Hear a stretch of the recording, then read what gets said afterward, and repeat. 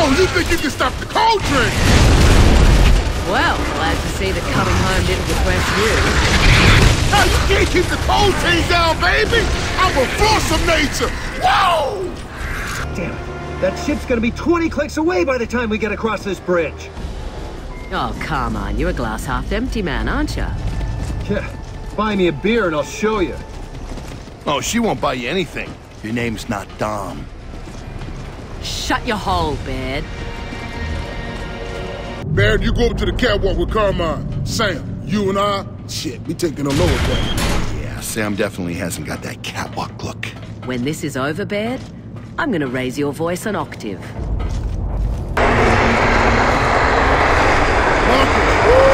That's one big, ugly motherfucker. Cole, can you see this shit?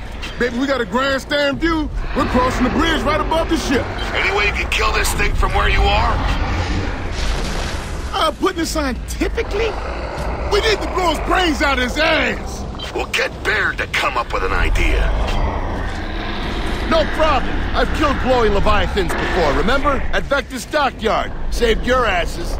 You killed one, a baby, and you wrecked the harbor doing it. That one's twice the size. So what's your plan? Nag it to death?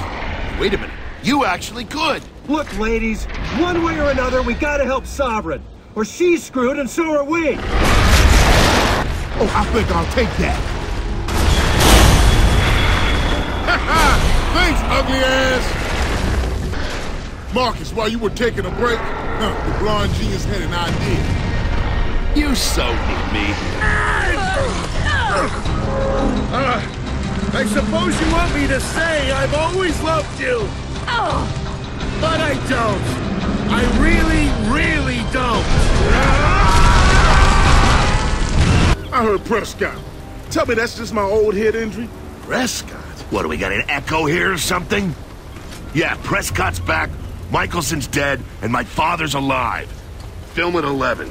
Gobble, gobble, gobble, motherfucker!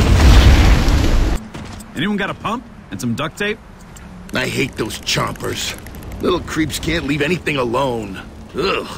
Yeah, imagine rooting around looking for parts all the time. Hey, I make intelligent use of free resources. That's how come we're still alive to bitch about it. See, that's what happens when you flood their tunnels. They rebuild anywhere they can. Yeah, I thought it was kind of weird to see them up here strolling around. They ain't the kind for a day at the beach. We better find a ride soon, because I'm not jogging all the way to Anvil Gate. Hey, a nice run would do you good, Baird. Keep them pecs from sagging. So, any idea where we are now? In the shit. Up to here. Baird, you sure you can control that overgrown bladder when we grab it? Yeah, Tinkle Toes, because you know bladder control ain't your strong suit. Once. It happened once, okay?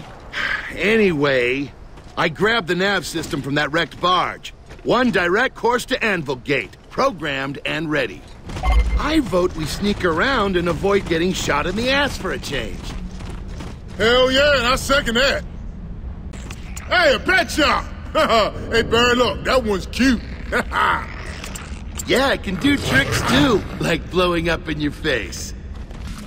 Ah, so that's where corpses come from. When a mommy corpser and a daddy corpser love each other very much. Whoa, stay back, Barry. He would think the first thing he sees is his mother. Last chance to grab that thing and get the fuck out of here. It's gotta come in close. Everyone up for boarding it?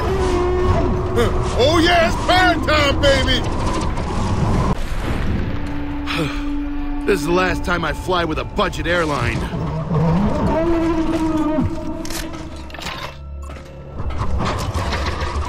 Okay, ladies and gentlemen, if you look over the side, you might see Anvil Gate, the lovely historic city of Anvagad. It is lovely, right?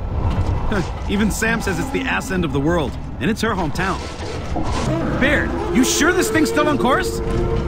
Look, I programmed the course Sam gave us. You want a coloring book or something? Pencils? Look, something shiny. You kids better behave. Don't make me turn this thing around.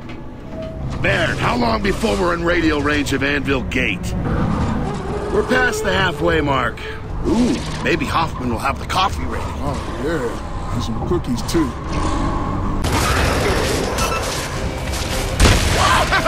Here's one for your stink-ass queen, bitch! Come on, Baird, you're driving. You can't drive this. You admire the view and hope the nav program works. I don't give a shit. It's good enough for me.